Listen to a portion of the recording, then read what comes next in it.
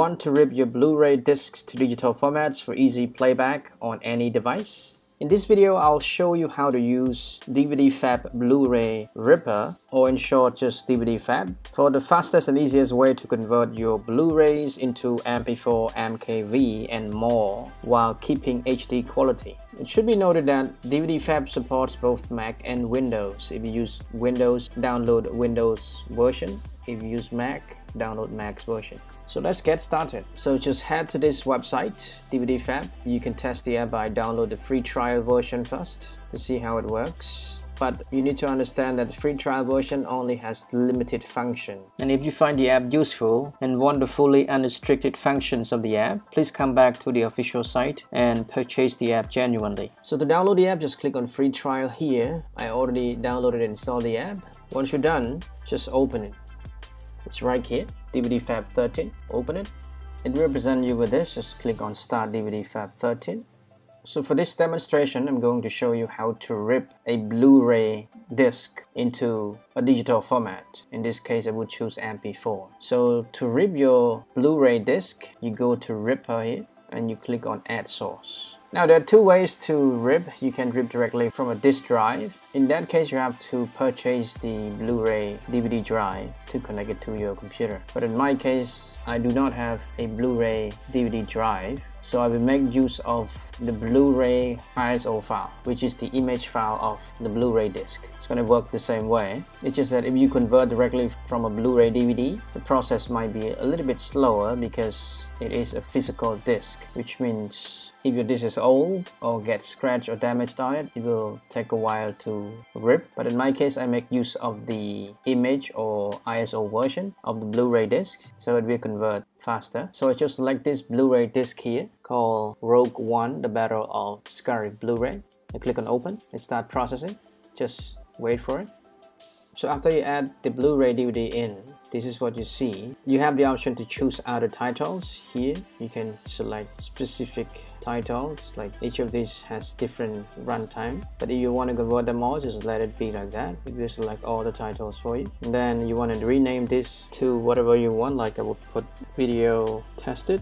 And right here you have the option to add subtitle to it if you have subtitle. And up here, refer to the format you want to convert it to. You can convert to theater MKV, or use AI upscaler, or AI HDR up converter, or choose other profile you want. So these are the formats you can convert to. You can also choose 4K, 8K and so on. You can choose other formats like AVI, MOV, or choose web optimized like for YouTube video. For AI HRD up converter, you have MKV, MP4 and so on. So you can just explore here and select the ones you want. If I want 4K, I can also do so. Here show 4K, but remember 4K will consume more space. If I choose mobile, you see the space it consumes is only 1390 megabytes and say fast speed. But if you choose 4K and select 4K here, it will change to 5350, it's like 5 gigabytes, but it is in 4K. And if you want high quality, of course, you can even select this one here. It will consume up to 10 gigabytes. Or select fast speed. If I select fast speed, it still converts 4K, but the quality might be not as clear as if you choose standard or high quality. So for this demonstration only, I would choose standard. So after it converts, the size of this file will be about 5 gigabytes. Now you move this to the left and then try to maximize this. You will see that it now provides you with more options here. The first option is to preview the video first by clicking here. It will preview the video for you. The next option is called Advanced Settings. If you click on it, the Advanced Settings page will pop up, and this is what it looks like. So in here, you can make changes to video codec, like you can change from H.264 to H.265. Resolution you can also manually change here. Just type in the resolutions you want because it supports up to 8K.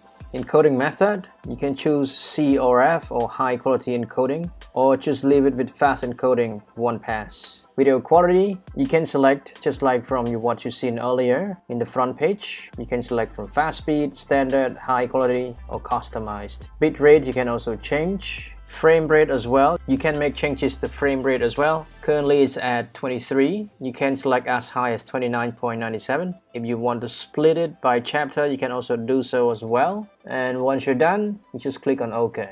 The next feature is called Video Edit. So this feature allows you to edit the video first. You have the option to rotate the video. You can also crop it, what size you want to crop. Just input the resolution or the size you want to crop, or just keep original. And distance to edge, you can also make changes to that. If you're sure about this, you can do it. But for me, I would leave it the way it is. You can also make changes to the effect of the video, put watermark to it, add subtitles. You can also adjust the audio volume and also adjusting the speed of the video. Once everything is done, you just click on OK. Next, you can also trim the video by clicking on this icon here.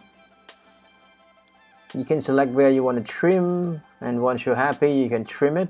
So in my case, I don't want to trim my video, I just leave it like that. Once you're done with the extra features here, you can leave it like that or minimize it, like what I do here. And before you convert, you also have to check your output. In my case, I leave it on my desktop for easy access. You can also make changes to it by clicking on this folder icon. Select where you want it to save. You can even store it directly onto your external SSD if you don't want it to store on your computer. Or you let it convert and store on your computer first and then transfer it to your SSD or other external hard disk. So in my case, I just leave it on my desktop so that it can access it easily. Once everything is ready, you just click on Start. And you just have to sit tight and wait for it. Once again, it will make use of GPU acceleration engine to help to convert the file or your DVD much faster.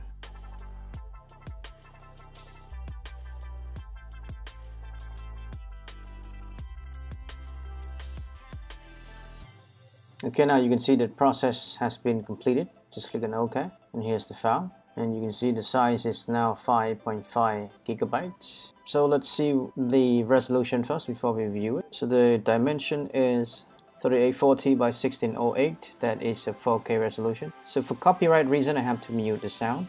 Let's view the video.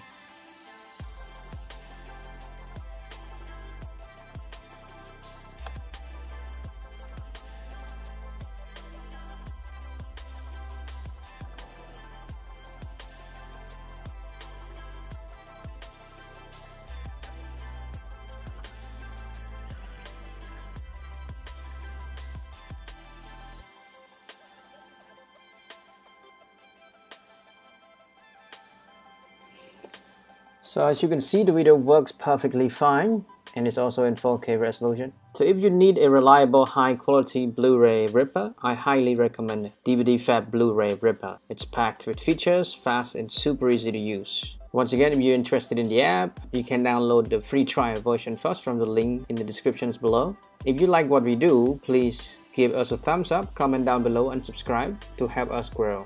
Thank you so much for watching. Have a great day guys. See you in the next video.